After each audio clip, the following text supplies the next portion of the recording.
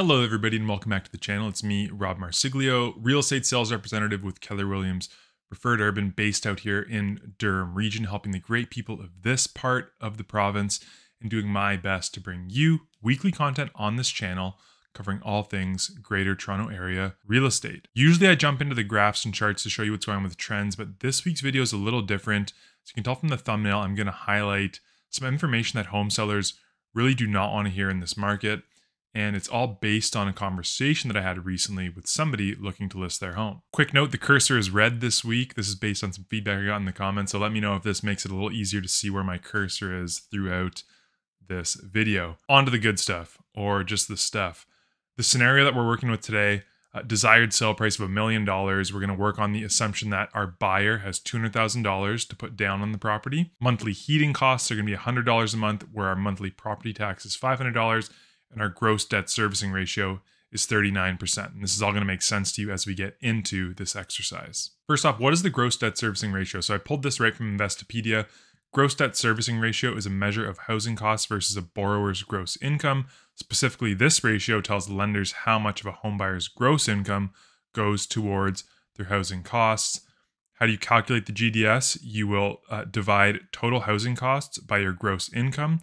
And those housing costs include your principal and interest on the mortgage, your property taxes, and utility costs. That's why we have that heating number. As a little aside, we're going to just use GDS to keep it simple. And again, like I mentioned on that first chart, the gross debt servicing ratio that a lender is looking for you to kind of fall within is 39%. So no more than 39% of your gross income. So not your take-home income. This is your gross income before taxes, before any other deductions.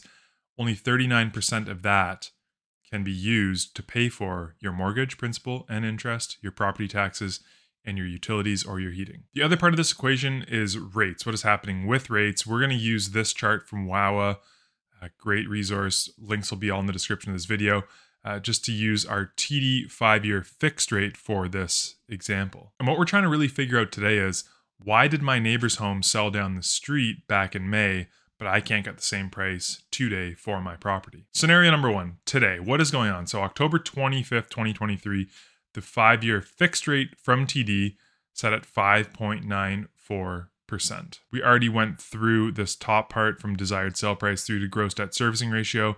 We just discussed the rate we're going to use, which is the 5-year fixed rate from TD at 5.94% right now, meaning we have to qualify based on the stress test at this rate plus 2%. At 7.94%, you would need to make a monthly mortgage payment of $6,075. And to fall within that GDS ratio of 39%, your minimum income required gross income is $205,000. So today in October, a family needs to be grossing $205,000 to afford your $1 million property. But what was it like back in May when your neighbor down the street sold? Here we go again from WOWA. I used May 25th arbitrarily. This whole bottoming out of this blue line, which is the 5-year fixed rate, that was for all of May, okay? The rate did not change at TD from this 4.89%. Here's a look at our neighbors. They sold for $1 million back in May. The down payment, the monthly heating, the property taxes, and those gross debt servicing ratios were all the same. But the 5-year fixed rate mortgage, like we said, was 4.89%, meaning you needed to qualify at 6.89% for a monthly mortgage payment of $5,550 roughly. Income required to service that mortgage, $190,000. So you can probably see where this is heading. We said the income required now is $205,000. The income required back in May was only $190,000. And here are both scenarios for you side by side.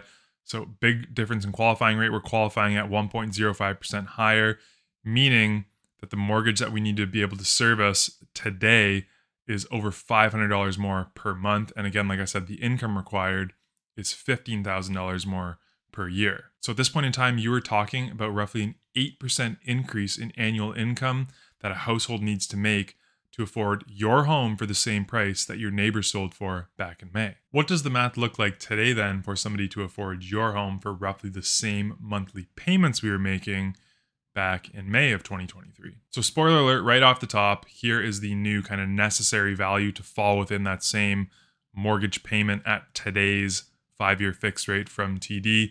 So to require that 190 grand income and roughly the same monthly mortgage payment, you're going to need to drop your expectations by about 7% from that $1 million number down to $931,000, assuming that everything else stays the same. There you have it. Like I said, this isn't something that all sellers are going to want to hear, but if you are in that situation where you need to sell, or you're wondering, why am I not selling when I've been on the market and my neighbor sold just a few months ago, this is exactly why. Price expectations need to come down about 7% for that same buyer pool that bought your neighbor's home to be able to afford your home today. I hope that the info in this video is going to be helpful for you in navigating this market, and maybe explaining why things have ground to a bit of a halt sales-wise. You can see kind of why this spread is happening and how big this spread is between maybe a seller's expectations and what is realistic for a buyer in today's market. If you have any other questions about anything I covered in today's video, there's always a link down in the description to book something directly in my calendar to speak with me. Thanks so much for sticking with me right to the end of this video. Till we speak again next time, please stay safe and cheers. Hey there, I really appreciate you watching this video all the way to the end. If you enjoyed it, I've got another video for you right here on the screen. And while you're here, maybe just click on my face, subscribe to. I don't want you to miss anything going forward.